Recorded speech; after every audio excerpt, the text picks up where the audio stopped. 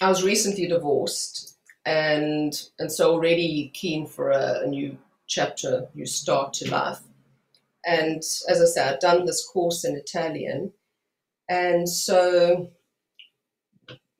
it just sort of did this trip, fell in love with Milan, even though it was sort of October, yes, end of September.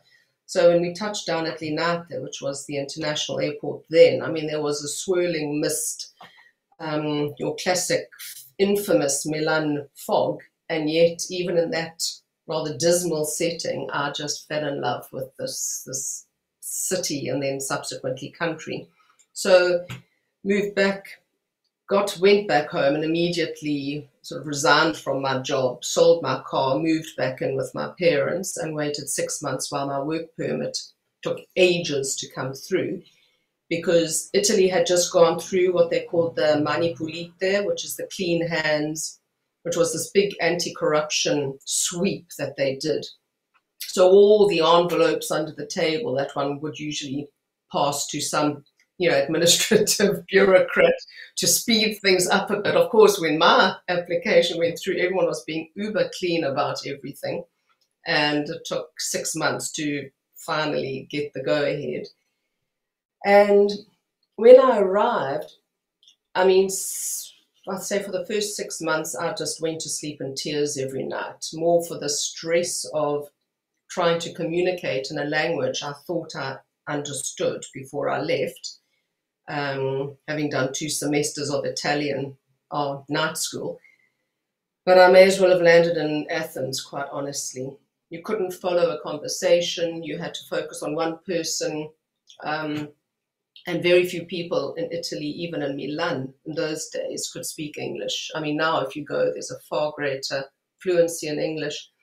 But 20 odd years ago, 28 years ago now, it wasn't the case. So my Italian improved very rapidly, but at great stress to myself, because I didn't mix with any English speakers, even though in Milan there's quite a large English-American expat community. So you can actually get by with mixing with solely English speakers if you go and live in Milan, even then.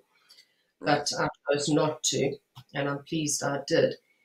And what were you hoping to sort of achieve in Milan? I mean, I know you wanted to work and seek a new adventure, but what were you hoping would be the sort of result of you emigrating? Maybe because I didn't immigrate, I initially just went over just for an adventure. So I suppose you could say something new, a new start, even if it was just a 2-year break. And it was the classic case of 2 years sort of merging into 5 years, becoming 10 years, and then suddenly found myself pregnant, and which changed the picture even more radically.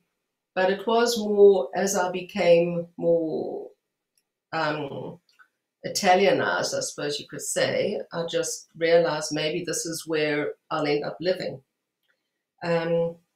But funnily enough, I never ever saw myself dying in Italy. I always somehow imagined myself dying back in South Africa. So Italy never became my country. So I had the passport, and I loved my years in Italy. There's no denying it, and I'm writing a memoir on my years in Italy. But I somehow never became truly Italian. And Italians, you'll always feel foreign. I mean, wherever you immigrate to, no matter how long you've been there, you will always be a foreigner, and that you can't, you'll never lose that identity. And so I think that was one of the reasons maybe subsequently for wanting to go back. My main reason for returning was because I wanted my son, who was about to enter the Italian primary elementary school system. He was about to turn 6, and I realized that either he entered the Italian school system and then that would be it, that is where we would stay, or we came back to South Africa then, and he entered the South African schooling system. And to me, it was important that Liam acquire his South African heritage. He was obviously mother tongue Italian at the time. I was the only person who spoke any English to him. I only spoke English to him. But it was very important for me to come back. And at that time in my life also, I was missing family, and I've become a bit more disillusioned with Italy. I was paying so many taxes. I mean, I always joked when I went to the bank to pay more taxes, I'm just going to put up a camper bed here, because I was constantly in the queue to pay more taxes. And you just get a bit sick of it. I mean, I was paying more than 50% by the time I left. And you don't really want to get up in the morning to work when you're going to know half of it's going towards politicians. Politicians, yes. And after 16 years, I mean, I assume you visited South Africa during the course of those 16 years. But when you got back, did you notice? I mean, I'm not sure what year that my math is. So that would have been 2012. So it would have been post the big World Cup, hoorah, rah, everyone loves South Africa. We're, the babies of the nation, of the world, or whatever. You'd already started getting your load shedding. You'd had a few load shedding experiences. And I came back, that would have been at the start of the Zuma years, 2012. The 3 years. 3 years. Yes, so already Zuma had his hands in the pie. And I'm from Durban originally. And so when I moved back to South Africa, the choice was, do I go back to Durban, where my sister and my parents still lived, and cousins and uncle and aunt. So on a family level, it made more sense. But thank God, oh my word, I still every day say, thank heavens, I decided, no, Cape Town, because now, I mean, obviously you see what's happening to poor Durban.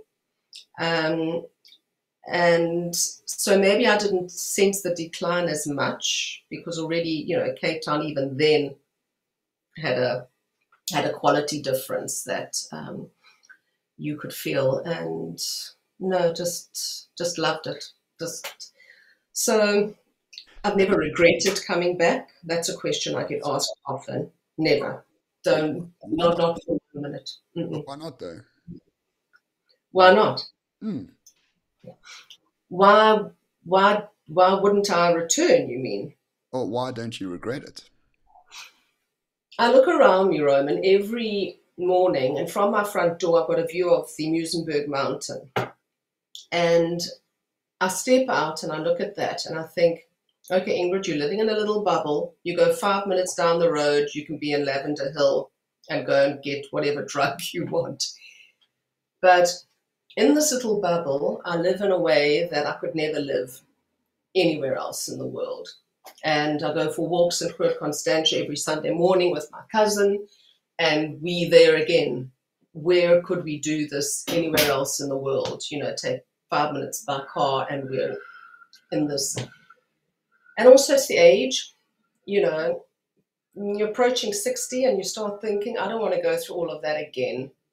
The move, and I moved with pets, and I want to die in South Africa unless unless they come burning my gate down. Then, okay, they may push me out. But yes. The way I feel right now, your heart is.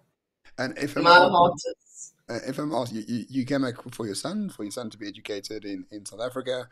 How's he finding the country? I mean, you get used to it, right? Sometimes it's just like you just accept it. They do. This is what they've grown up with. I mean, but already by the time we came to South Africa, it hasn't, especially in Cape Town, Liam won't have noticed much of a deterioration. The load shedding obviously is the big one. But like so many who are able to, I mean, his father, who's Italian, is already pushing for him to go to an Italian university. And I'm leaving the choice up to him.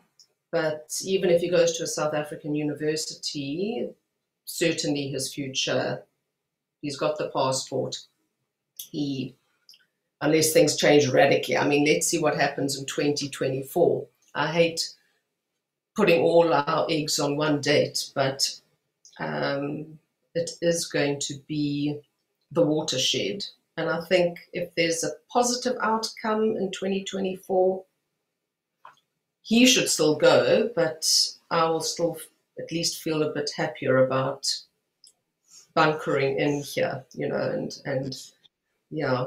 Yeah, well, it depends what is deemed to be a positive outcome. Like to me, like sometimes I think maybe the ANC and the EFF should just get together and then, And people. blow up the country Well, I completely. mean, they can't do too much. I mean, the Western Cape will be insulated from it, so I don't live there.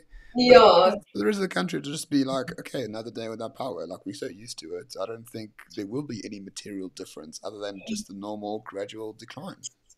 and increasing civil society just looking after itself, building its own, fixing its own, maintaining its own, and just increasingly becoming less state dependent. My only concern is the burgeoning numbers of people who are state dependent, Mm. on welfare and everything. And you can't just say, oh, well, I'm okay, Joe. You're going to have this enormous pressure of unemployed people now who the government can't support anymore because they've crashed. And that's my big worry, is anarchy. Yeah, That's probably my only serious worry, yeah. is if there's no more control and it's just a free for all. Well, I mean, the nice thing is that if you look at revolutions, it's not the poor and destitute who start or sustain them. It's actually the middle class who do it in every revolution. So That's true. unfortunately, for the most part, the poor and destitute have no real power to organize. So No, it's true. so I'm not saying it's good that people are poor or destitute, not in the slightest. But what I'm saying is the chances of real civil strife is really low because so many people are poor and destitute, rather than No, the it's so if true. there was I a think one needs to remember that. exactly, if there was a collapsing middle class, then there's a problem, right? Then the trends are the other way around. But if there really is a burgeoning, for lack of a better word, underclass, they they atomize. They can't really have political change. It only happens Mm. at the middle class level. And I think in 2024 we'll see in time to come. But I think the middle class is going to abandon the ANC dramatically. Enough to take them out of power, I don't know. But those with real power are the ones that are going to be off grid and voting for someone else. So we'll have to No, see, really. true. No, no, it's you almost want 2024 to be here now. I don't want to sit waiting. Why do we have to live through 2023? But But it's a lot more no. exciting than living in Italy, I would suspect. Well, I mean, we changed. I mean, while I was there, oh God, no, we lived through Berlusconi. Heavens, I mean, He was if I pretty. survived Berlusconi, I mean, he was there. He was prime minister for most of my time in Italy, and if I could survive him, maybe I should look at anyone. But then I look at what Canada has and what New Zealand now has, or no, New Zealand is actually, yes, they've um, have they not gone? The witch is out, but her Yes, replacement. but the word is like, yes, that was the chap who couldn't define a woman. Hey, Yeah, yes. Oh, God, yeah, I know. So that's why I'm saying maybe we're not in such a bad place after all. yeah. Because at least I can, we won't see our sort of our black leaders carrying on about men being in dresses being, yes, equivalent to me, which God forbid they ever I do mean, that. they're communists, but they're not woke, and that's actually a good thing. I know, I can live with communists. We've learned how to deal with communists. I just lose it when I have to deal with some woke individual who, oh God, it's always these men who are defending transgender women. I keep saying, you're not the ones who are having the problem. You have no say in this matter. Go argue about the women who want to call themselves men. That's your cross to die on, not this one. Yeah, So, yeah. mm, But thankfully, in South Africa, we still know what a woman is. We still know what a man is, and for now, it's exactly. probably that's the reason why it's a better place to live in than most of the Western world, where they can't have No, categories. absolutely. You don't have categories, you die as a nation or Mm, society. So that's not going to happen here. But Ingrid, thank you for your Yeah. time. I really No, appreciate it. it was such fun, yes. And so when are you going to sort of put your thingy together and do your